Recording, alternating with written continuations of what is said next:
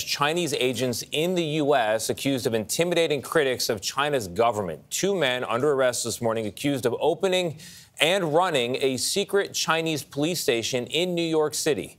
Jeff Begays has this story.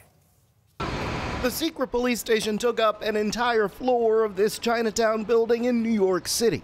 According to investigators, it was run by the Chinese government to track and even harass dissidents living here in the U.S. This case is a further example of the audacious activities that the government of China has carried out right here on American soil. Brian Peace, the U.S. Attorney for the Eastern District of New York, says officers from China's Ministry of Public Security, or MPS, were operating illegally.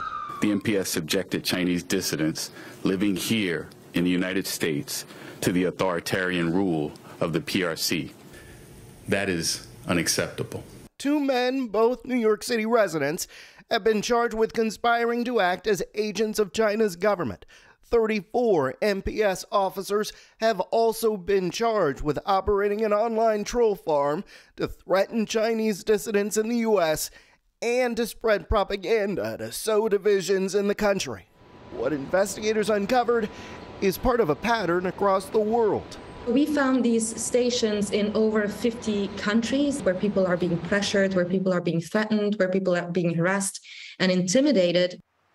The suspects arrested are facing some serious time behind bars, 20 years if convicted. And as unusual as this case is, you can expect to see more China-related cases because currently U.S. officials tell us that China poses the most serious national security threat to the U.S. Gail.